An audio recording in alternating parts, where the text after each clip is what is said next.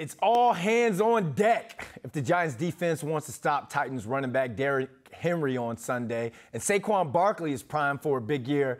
Former Giants running back Brandon Jacobs is here to break down the battle of the backs. I should have said the battle of the big backs, because you're the original big backs. I mean, Giants fans remember when you ran over LaRon Landry, and Derrick Henry is like the new generational clone of you. So how does the Giants defense stop or slow him down?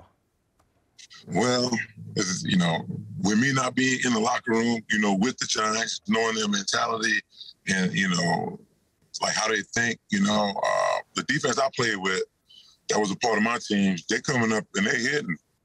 They come and bring the wood. It doesn't matter who it was running the ball. But right now, I think the Giants have a great opportunity to make a mark.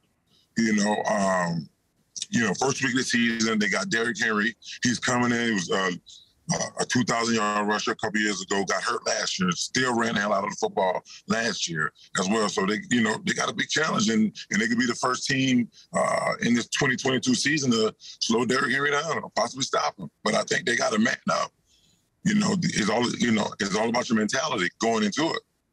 Well, let's talk about Saquon. He's looked good in this new offense throughout the spring and the preseason, but he's kind of going through something similar to what you went through in the offseason of 2011, working to shut up all that outside chatter. So what advice would you give to 2-6 heading into this season opener?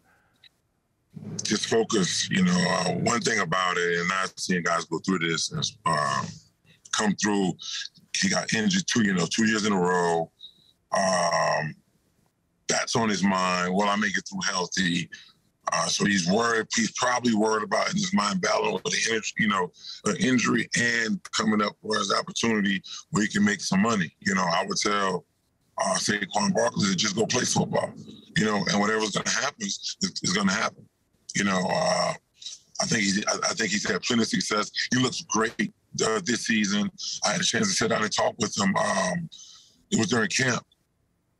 And, I asked him, Bark, so what did you do differently this offseason than you have done in the past? He said, well, I didn't train as much. I didn't do as much, as I previously was doing. I'm like, you know what?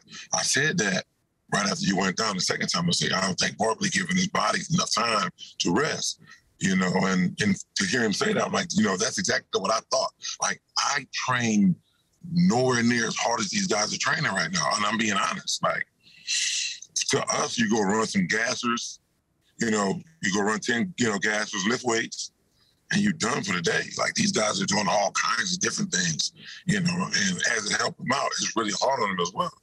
And I watch guys, like guys running up hills, and like Derrick Henry runs up hills with a weight vest on, pulling somebody. I'm like, man, I didn't do that type of stuff. I'm being honest, So he said he did a little less training this season than he's done in the past. So hoping that can be, a difference. But he got to go out and play and not worry about it. And I think he'll have a good season. My concerns is Saquon staying with the Giants.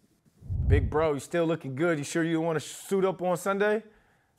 Nah, B. Lundy, I went through something where I was going to try that. And training every day, trying to get ready to do that, that is not the move for a guy like myself. Kind of fall back and assume your place in life. Because that's not it. Hey, less is more. Less is more. But I appreciate you joining us today.